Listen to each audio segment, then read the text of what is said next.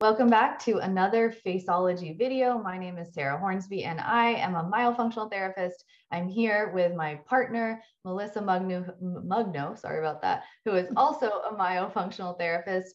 And we are here to answer our patients' questions. And we want to share more content and put out more information for all of you guys today. So we are talking about braces. And this honestly is Melissa's area of expertise. She has spent so much time working with orthodontists and combining braces and myofunctional therapy. So Melissa, tell us today, why is that so important? Why is this combination so key? So, a lot of people, I've been lucky enough and worked with many people, dentists over the years and orthodontists. And the thing is, I almost want to go back to a quote, and I know a lot of people out there watching YouTube might not know about it, but you might want to look them up. Dr. Engel is what they call he's the father of orthodontics.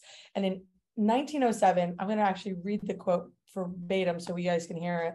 He had made a quote, and it's written in, and it says, "We are just realizing how common and varied and vicious habits of the lips and tongue are, how powerful and persistent they are in causing and maintaining malocclusion, how hopeless is success in treatment unless they're overcome."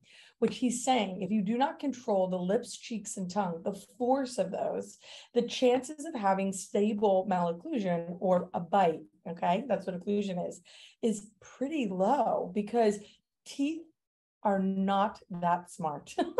Teeth actually move by force. So if you have a tongue who's pushing off lots of force, or cheeks that are pushing force and nothing balancing it out, the chances of having long-term stabilization in a bite, meaning wearing your retainers and all those things, decreases. Not saying it's not possible, but your chances of having a really long-term stable bite, keeping that big, beautiful, broad smile, is going to be so much better if you take care or fix the initial functional habits that probably created or at least contributed to the crowding in the first place.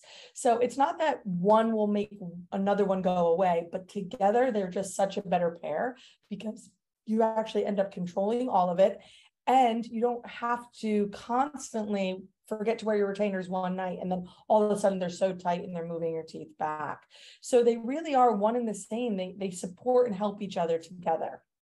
Yeah, and our goal, that's so great. I love that you have the quote there, but our goal as myofunctional therapists, and when we're working with you through therapy, our goal is that you have your tongue in your palate, your lips are together, you're breathing through your nose, and you're swallowing correctly. And the idea with that is that's just restoring the normal and optimal function that you should have. And so we're not really doing anything too crazy. We're just getting you to function the way you should.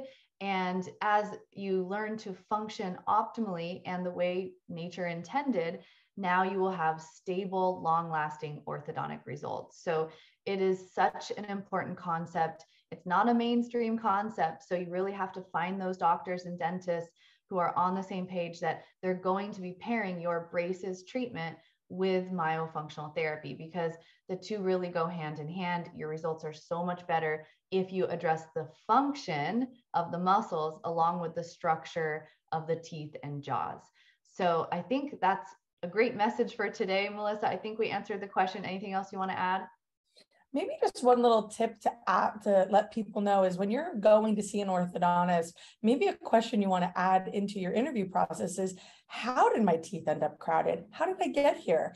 And I know how you're going to fix them by getting them straight, but how are we going to keep it so we don't end up back there again? So it's just another view and a way to look at it. So hopefully this video helps you, educate you a little bit so that you walk in feeling a little more empowered to your orthodontic consultation.